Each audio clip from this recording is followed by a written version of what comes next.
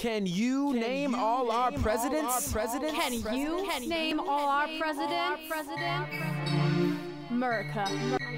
George Washington is called the father of his nation. John Adams passed treachery legislation. Under Thomas Jefferson, Louisiana was bought, while under James Madison, the War of 1812 was fought. The famous Monroe Doctrine by President James Monroe.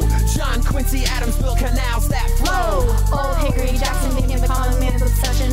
Martin Van Buren got blamed for the recession. He lost to Tippecanoe Harrison, who soon died in bed. And so up came John Tyler, who filled in instead. Presidents, whom have we picked to be presidents?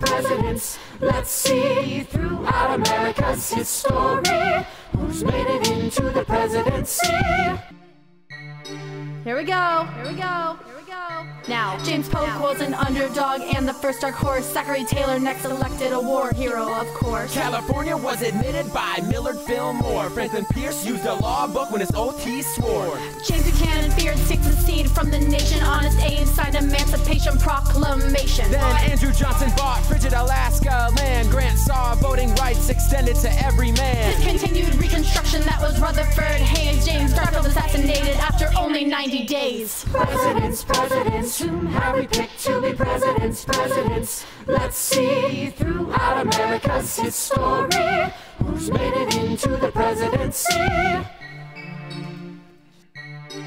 Can't remember who's next, no reason to be nervous. Chester Allen Arthur set up the civil service. President Grover Cleveland, he vetoed lots of bills. And Benjamin Harrison tried to cure economic ills. Then Cleveland came around once more, made him number 22 as well as 24. McKinley was a man very highly rated. Like Lincoln and Garfield, he was assassinated. Big Stick Teddy Roosevelt, true friend of conservation, while William Howard Taft welcomed income taxation. Woodrow Wilson was victorious as the World War was won. Warren Harding's cabinet by scandal was undone. Presidents, whom have we picked to be presidents? Let's see throughout America's history who's made it into the presidency.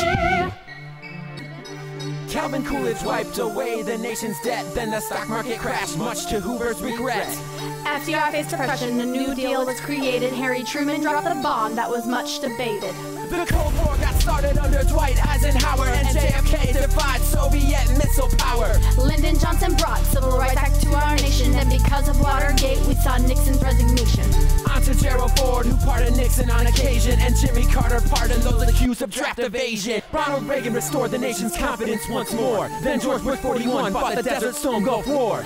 Under Bill Clinton, the economy bounced back, while George Bush 43 faced the 9/11 attacks. Our first black president is known for Obamacare. Who will replace him in the Oval Office chair?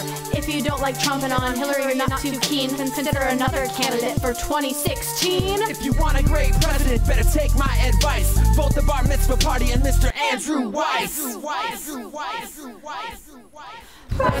Presidents, whom have we picked to be presidents?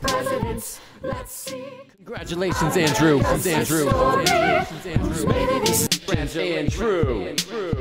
Stay patriotic. United we stand. Divided we fall.